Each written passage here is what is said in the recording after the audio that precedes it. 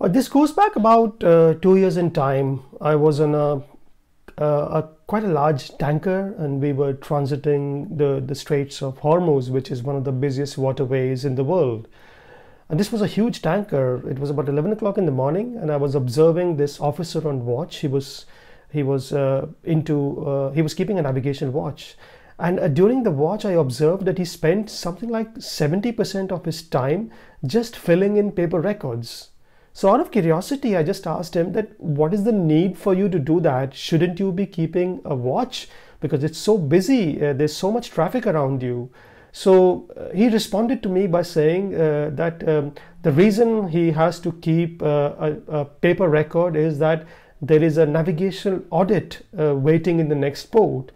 And I thought, wow, this is interesting, because the purpose of the navigation audit is to make sure that you're following all the processes to make sure that the ship is safe. And clearly, by spending 70% of your time just keeping a record of all the activities, you are putting the ship at danger.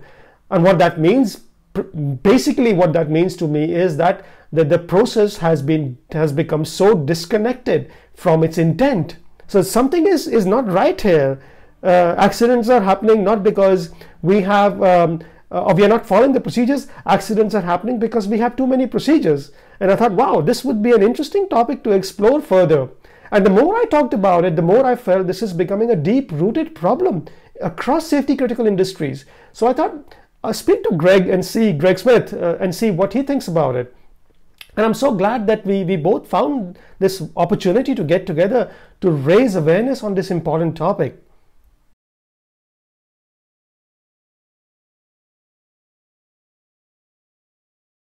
Good morning, good afternoon, good evening. In India, actually, we keep it very simple. We just say namaste, and that takes care of everything. So welcome to this first LinkedIn Live event with myself and Greg. Very grateful to you that you've taken the time to join us. So myself, I am just a very light introduction. My name is Nipin. I host the podcast Embracing Differences. You probably have seen me on LinkedIn. I'm quite active on LinkedIn. I am the founder of Novella Solutions, but also a former seafarer. I used to work on deep sea ships. And where I got interested in this idea of bureaucracy, and I found my way into higher studies. I did a master's in economics and a PhD in social sciences and anthropology. And I have an interest in safety management systems, and particularly accident investigations and incident reporting systems, in the way we use and abuse the system both in safety critical industries. And I'm joined by Greg Smith, who probably doesn't need too much of an introduction, but I'll let him speak a few words about himself. Greg, would you like to introduce yourself? Thanks, Nippon. I just had to scare my son off. He came and poked his head in. I'm a lawyer from Australia, probably best known in the safety community for my most recent book, which is I think that's in reverse, but that's Paper Safe. And I've been a lawyer, but in and out of the health and safety industry for the best part of 30 years now. And I became interested in this idea of bureaucracy initially from a legal perspective, in having to deal with so many clients' documented systems that were so unhelpful when it came to managing legal risk after an event. And that's really the driver behind it. But I'll share more about that once I get into my little sort of part of the presentation later. But thanks, Nippon. Thanks very much, Greg, for the invite. Yes, it's an odd hour for you, so very thankful to you for joining me. So we have the way we formatted it is that I'll do a 15 minutes presentation and no more, and then I will hand in to Greg, and then towards the last 20 to 25 minutes, we will take time answering any questions that you have. We make no claim that we are experts. We are learning as much as you are. So we may not have answers to your questions, but together at least we can try and understand the problem better. It's not a kind of problem that's going to go away after this presentation, but at least we'll have a better awareness. And the fact that there were at least a good 850 people who signed up to the LinkedIn event shows you that there's a recognition at least that there is an issue here. So I will talk about this idea of meaningful compliance purely from a business and safety perspective. With a background in auditing for almost 6 to 7 years, I find it a very relevant topic and an area of interest that has kept me hooked on to this topic for many years now. And the way I will present it is I will talk about three things. I will talk about so before I did, I just wanted to, when we put this event out on social media, we had lots of responses, lots of comments. And I just want to start off with that because that kind of helps us to put things in perspective. So here's one from Richard Brooks, and he says, it would be good to discuss getting compliance stroke bureaucracy back to something that is meaningful. For me, that means that it is at least an attempt to have paperwork aligned to work as done. There is so much work as imagined bureaucracy, such as ISOs, internal audits, customer audits, pre-qualification assessments, bid tenders, blah, blah, blah. When you start playing buzzwords, bingo with ISO auditors and leaving something for them to find, it's just gone too far. I see so much paperwork driven by supply chains that contractors then have to complete it, and it needs to be in 80 different flavors to win work. As somebody who does have an interest in research, I think this could be at least 3 or 4 different topics on their own. But we try and expand on this as we go as much as we can. The other thing I found interesting was a checklist, and this comes from Dimitrios, says checklists on an aid memoir. They are not the procedure itself. And importantly, they are to be used by professional and competent people. So we need to stop mass producing checklists that are for toddlers. And for that, we need to understand the problem in education. I think it captures the essence of this session really well. So in the next 10 to 15 minutes, what I'm going to do is I will talk about the how, the why, and the what of meaningful compliance. So what that means is that we will talk about how the process has become disconnected from its intended purpose.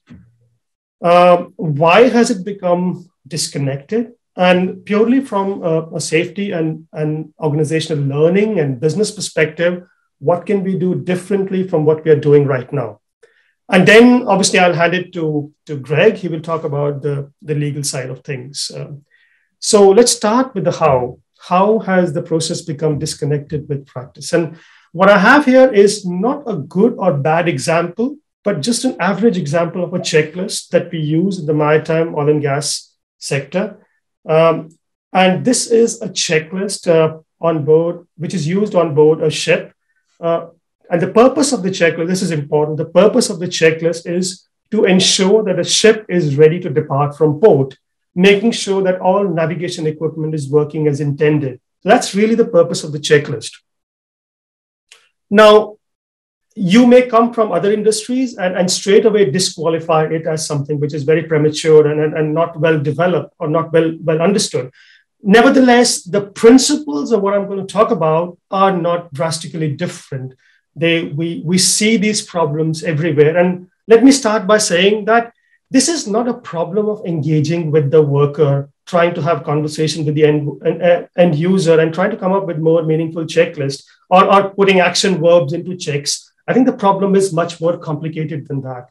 So just to be a little bit more specific, let's start look at the details of the checklist. It says, complete all sections with a tick off or not applicable, which I find very interesting. So it gives you no room for discretion at all. You either say that the check has been ticked or you put a not applicable to it, which is not very helpful.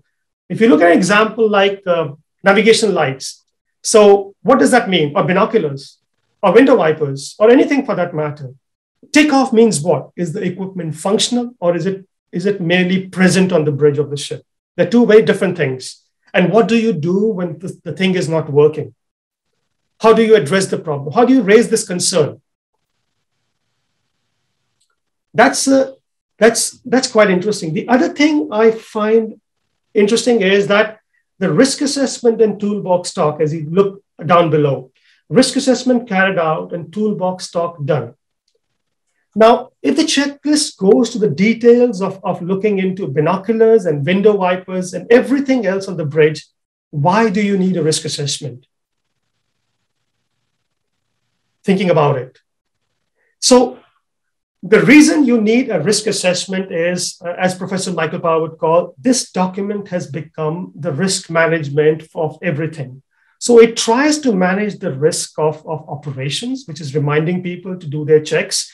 But at the same time, there might be a contractual obligation to put this risk assessment inside. There might be a requirement that comes from a contractor or a subcontractor for a temporary period of time. So you put that check in to oblige that contractor, but you never actually take it off, as Richard also pointed out in the beginning.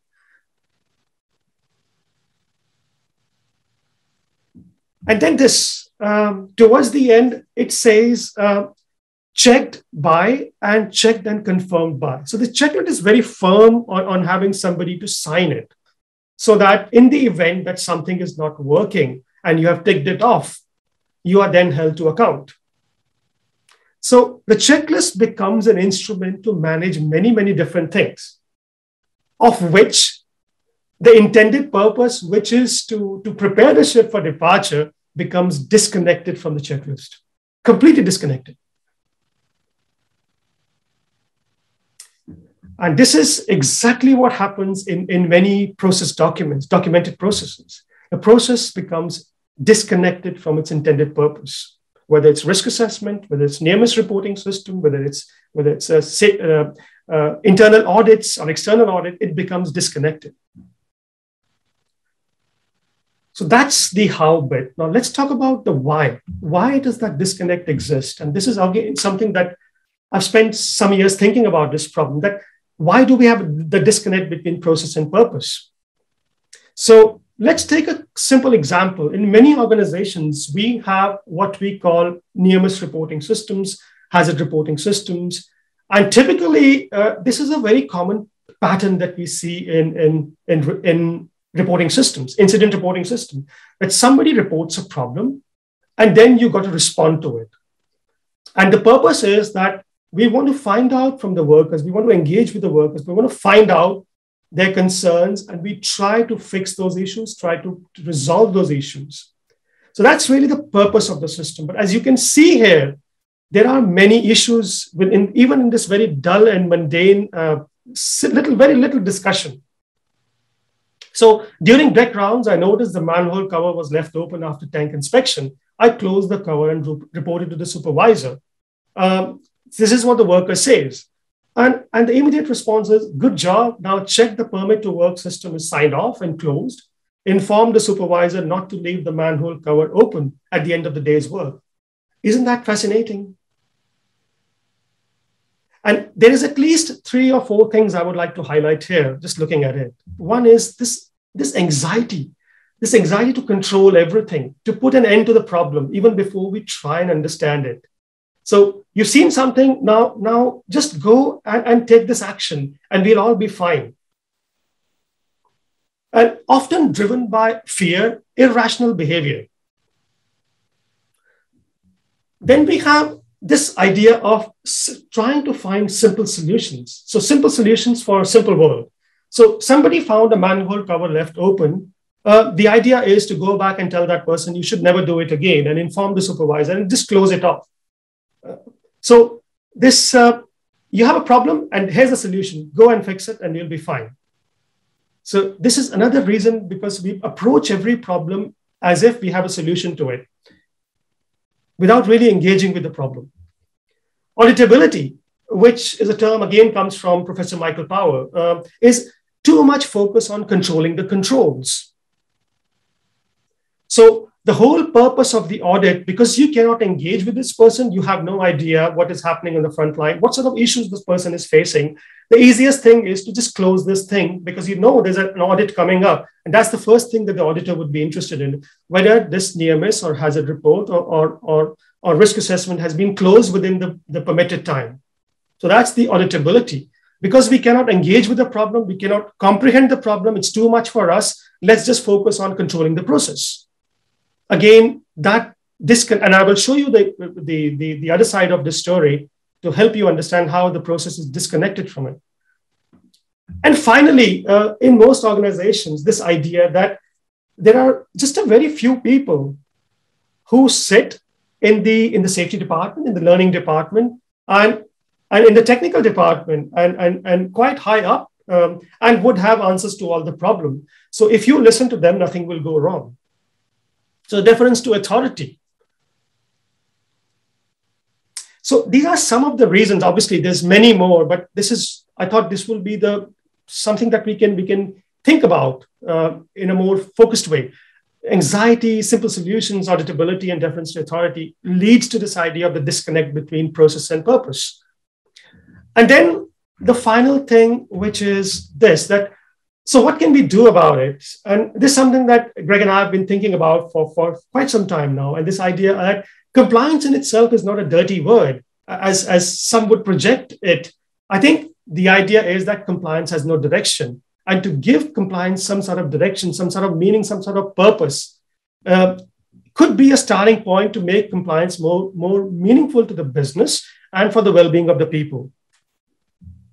So how do we do that? So I just put back the same example that I showed earlier. So similar thing on the left-hand side, that's one way of dealing with the problem. And on the right-hand side, you try to engage with the problem. And there's no reason why we cannot do that in this hyper-connected world today, if we have the will to do it. So somebody reports a problem. The first thing is not to give them a solution. The first thing is to actually understand the problem. And trying to get to the person, that competent person who was engaged in this activity. And then asking the question, not controlling the person, not controlling the process, but actually trying to support the person. So I think that is important, which is something which is missing in the safety world today. So a couple of things, or at least 4 things I would like you to take away, at least from a business and a safety performance perspective. One is that turn this idea of trying to control every process, every person. You have employed competent people. Our job now is to define the function and support the function. If the function is all about navigating the ship as quickly as possible from the port and making sure that nobody forgets to carry out the critical tests, then making sure that the function is supported by the documented procedures, by the competence of the people. That's one. To me, that is the most important thing. Turning it away from controlling to supporting the function. Understanding the problem, trying to engage with the problem rather than just coming up with simple solutions. Understanding that there is no such thing like good and bad, compliance and non-compliance, yes and no, when it comes to understanding, controlling, verifying the risks, and to really have those dialogues and discussions where those trade-offs and compromises come up during discussions. And then bringing authority a little bit closer to expertise. We do so many audits, inspections, investigations, and then we send people who think that they know everything even before they have understood the problem. Creating that equation between authority, which is people who have the authority to change things, and between expertise, people who have the know-how, is one possible way to create this idea of a meaningful compliance, which is aligning process with purpose. And that's how we make bureaucracy serve its intended purpose. And that's all from me, Greg. Okay, thanks, Nipun. I'm going to share my screen.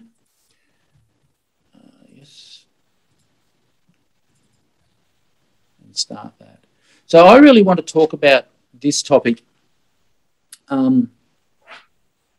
It's going to start as a conversation about my perspectives on it as a legal concern.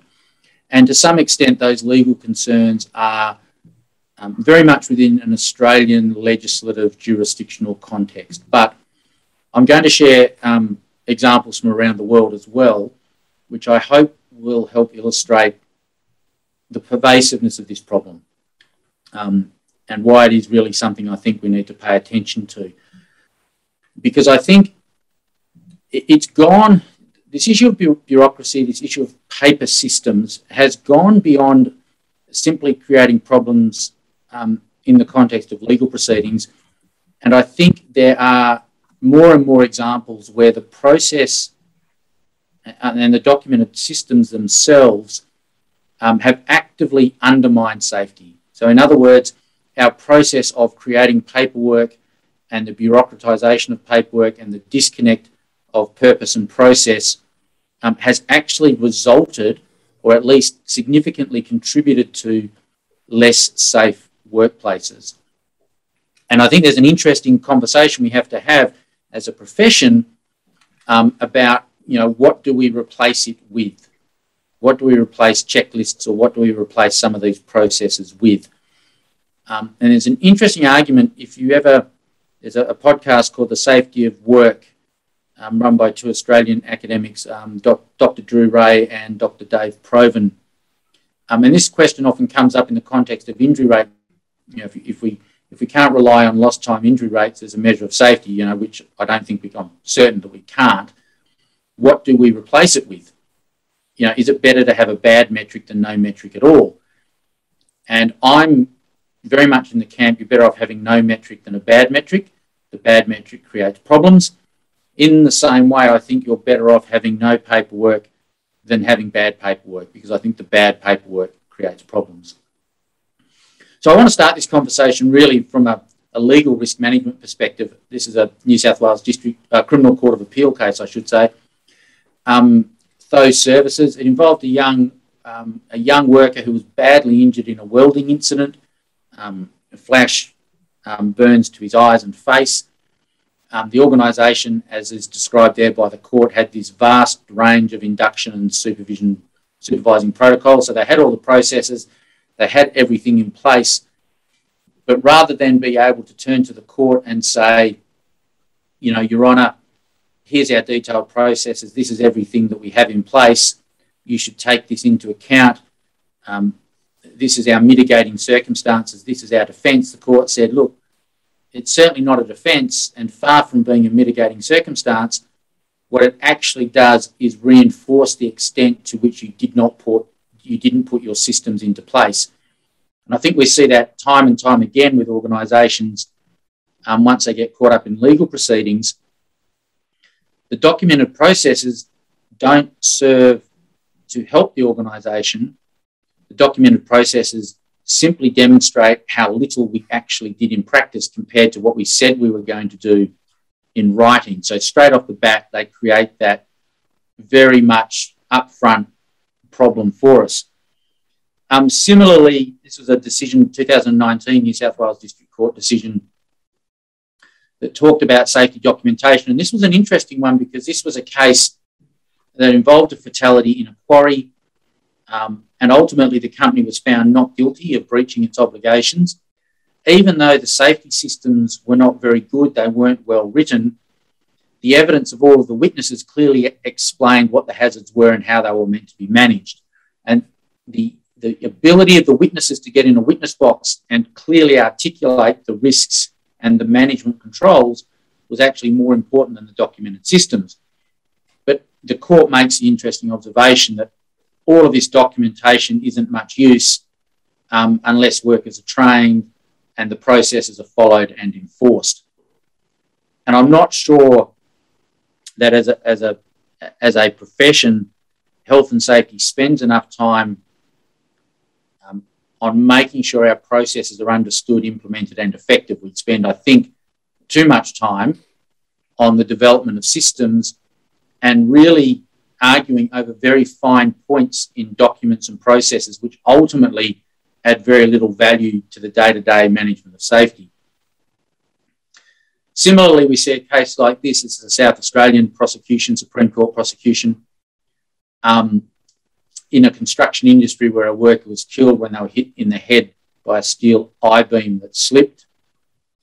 And you see from the outset, all of the standard, particularly in an Australian context, and from what I understand in many other contexts, the standard approach to managing the risk, you've got daily pre-start meetings, job safety analysis or some other form of team risk assessment, a start card, which is like your individual risk assessment. But this observation by the court that these processes had all devolved into a tick and flick exercise.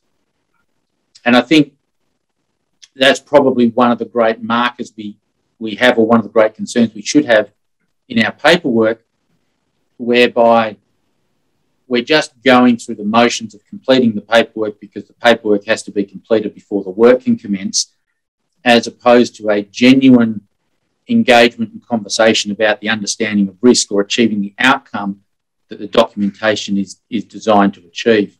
And that's a common theme through many of these matters that we have to deal with. So again, coroner's inquest involved an investigation. This was a fatality when a worker was killed when a load fell off a truck.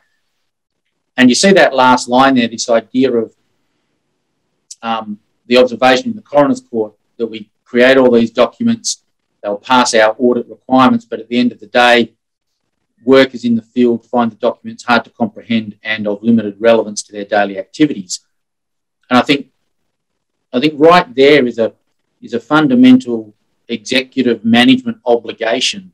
It's not a health and safety obligation. This is an obligation of the management with responsibility for the business and responsibility for the workers to understand the extent to which our workforce comprehend or understand our expectations and processes, and whether those processes that we describe are actually relevant to what the workers have to do on a day-to-day basis.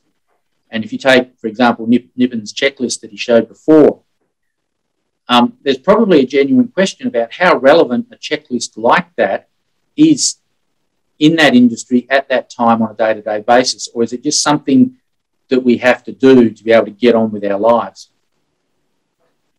Again, similarly, taking the checklist example, this is from a fatality in a rail operation, and you get this is a checklist that was designed to check the operability of a piece of equipment, but you get this observation that the crew members said that complete adherence to the checklist was time consuming, so they do a random crew member would do a cursory check, and then the whole thing would be marked to indicate compliance. And again, you get this repeated observation about it being a tick and flick process. And here we see those observations that take it a bit further. So not only was this a tick and flick process, which was just a case of poor compliance, it actually undermined or eroded the assurance it was intended to provide. So instead of providing the assurance that this equipment was safe to use, what it does is it creates a false impression that the equipment is safe to be used because these checklists are all being produced. And I think here we start to run into the idea of, well, how do we test this, this notion of bureaucracy? And I think part of the testing here is to say, well, if this checklist is not important enough for the organisation to invest time, effort and energy into understanding whether it's done properly and whether it's achieving the outcomes it was designed to achieve, then do we really need the checklist? Because if we're not going to invest the time and energy to understand if it works, do we actually need it? And I think, perhaps wearing a lawyer's hat, I think if you're not going to understand the efficacy of the process, if you're just going to hang it out there and not, as I say, invest the time, effort and energy, in a lot of ways you're probably better off without the documented process. That's interesting. So you get this same observation of not having time to complete it, tick and flick process, undermining assurance. That's in an Australian context, but you see then something like the BP Texas City refinery explosion and the report into that, where the functionality check of alarms and instruments was required prior to startup. And those of you not familiar with this particular disaster should appreciate that those instruments, alarms and instruments, and the ability to monitor the presence of hydrocarbons in the raffinate splitter tower was quite a critical failure point in this disaster. But then you get this observation that the technicians had begun checking those critical alarms, but they were told there wasn't time, we're about to start up. Some were tested, most weren't, but it's initialed and signed off that those checks have been completed. I think it's probably and ought to be a genuine concern in many industries and many businesses about the extent to which we rely on these processes to give us comfort that people either understand risk or processes are effective and ready to go, as opposed to, again, just this mindless exercise in completing paperwork. From the similar sort of report, we get this observation. So this is the independent review. So BT Texas City Texas City disaster occurred. There was a Chemical Safety Board investigation into the technical nature of the disaster. There was an independent review commission that looked at all of BP's refineries in North America. And one of the observations they made was that the corporate initiatives, the corporate health and safety initiatives, overloaded personnel at the refineries to the possible detriment of process safety. So this observation that we're putting so many safety initiatives into our organisation that our managers and our workers haven't got either the resources or the capacity to prioritise them, to implement them. And I think the subtext in all of this is, well, it just goes by the wayside. You know, we've been flooded with so many initiatives that we can't realistically implement any of them effectively. And so you really start to distract the organisation from the critical things that matter. And again, that's a reasonably common theme. You know, it starts as early as the Chernobyl disaster, where we talk about the poor quality of operating procedures and their conflicting character put a heavy burden on the operating crew. So straight away, there's this risk. You know, we're creating documents. If you go back to the Queensland coroner's case, we're creating documents that people don't understand. They're not relevant. They're creating burden. They're overloading our people. And all of a sudden, all of the objectives we're trying to achieve in safety almost get overwhelmed by the number of things that we do in the name of safety. And I think one of the dangers is that safety itself starts to become a source of harm because we're not genuinely taking the time and effort to invest in ensuring that what we ask our workforce to do is something that can be properly delivered and that the outcomes we're asking our processes to deliver are being achieved. Montara, this was an offshore incident northwest of Australia that talks about a document, the safety documents being replete with Delphic motherhood statements. Nobody actually understood what the requirements were. We get something like the Esso Longford gas plant inquiry. This was another Royal Commission that talked about the system being a world-class system and complying with world's best practice. But this idea that the system's defective if it's not effectively implemented and the system must be capable of being understood by those expected to implement it. It's a complex system, language is impenetrable, characteristics made the system difficult to comprehend.